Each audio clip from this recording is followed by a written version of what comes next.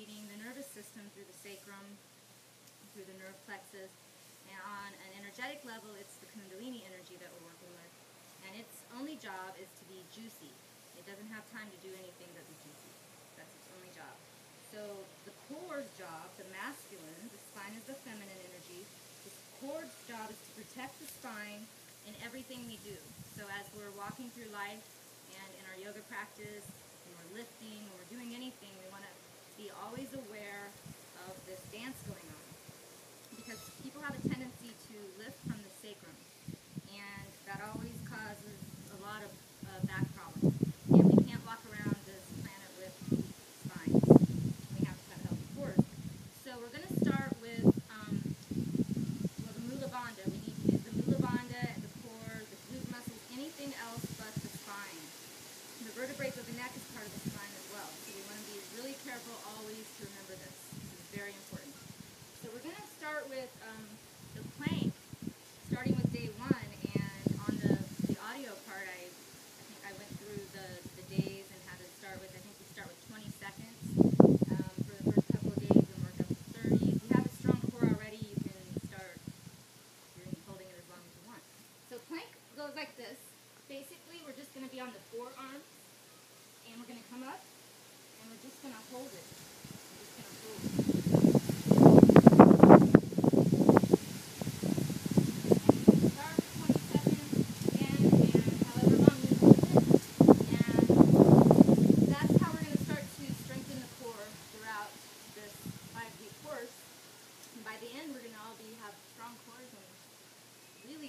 Amazing juicy spines. So let's come up now and just check in with our alignment and our postural alignment and how we're standing as we're spinning around in this little who knows where on this ball.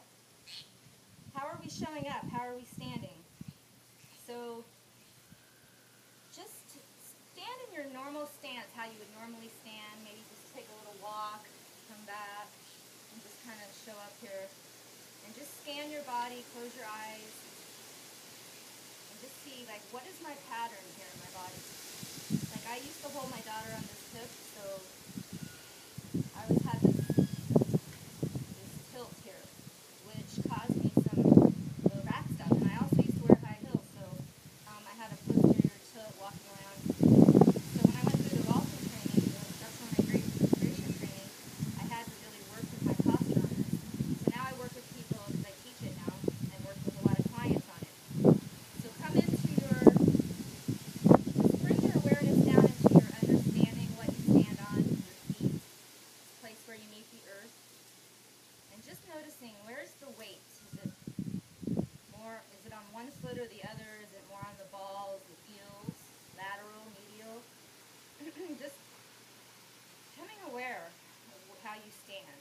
And knowing that energy follows intent, we're just going to intend all of our energy to go into the middle of both of the standing feet. And there it goes, right now.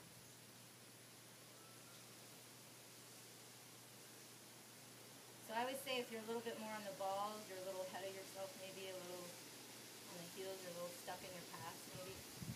So just kind of, the body's always talking to us. So now that we have our weight in the center of both standing lotus feet of ours, let's just grow some etheric roots. Picture some energy roots just growing from the center of both of your lotus feet deep into the core of the earth.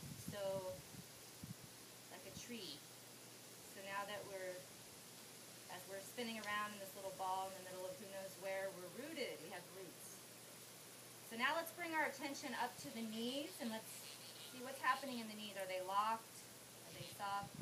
So if we put our hands on each side of our pelvis area, let's just lock our knees and then soften them.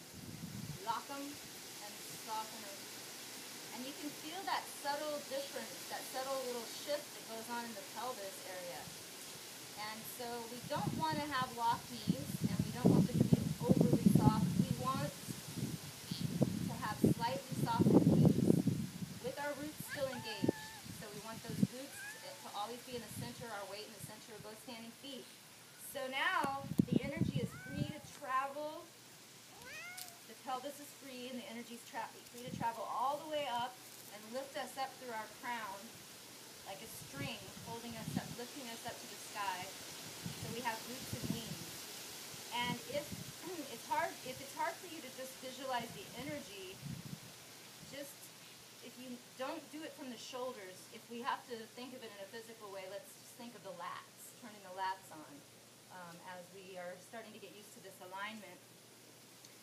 So we have roots and wings, and now we can walk in our natural postural alignment, which is from our psoas muscle. And we can practice this as we're standing in line at the bank or doing our life, as we're going through life. Just going, how am I standing here? How am I showing up? And then just shift your energy in the center of both standing feet, grow your roots. It may feel awkward at first because this can be a new thought. And also, if we're spreading our toes, if we're barefoot as much as we can, just spreading our joints. And so we're really going to start to work with the joints. As we know, the first place the aging process starts is the joints. So in the next segment, we're going to really work with keeping those joints juicy and moving energy through and reversing the aging process through letting gravity hold us up instead of pull us down, which it can hold us up if we're in our correct alignment, and starting to keep our joints juicy. So if we can remember our core for our awareness piece this week, is to really remember that the core protects the spine, and really starting to get aware of that core with our plank, with the Mula Bandha, Viona Bandha if we want to practice that. But really working with the plank so we can strengthen our core and becoming aware of our posture and our correct alignment in our energy body and keeping our joints juicy. Then, yay! And then we are setting our intentions, making our vision boards, and getting our symbols. And then we're going to start with our prayer salutations, where we can start to bring that in because we're already calling in the guides and angels in the unseen and really working with our spirit energy. So, yay! Have a happy time with your postural awareness and your juicy spine and your strong core and your juicy joints and your prayer salutations.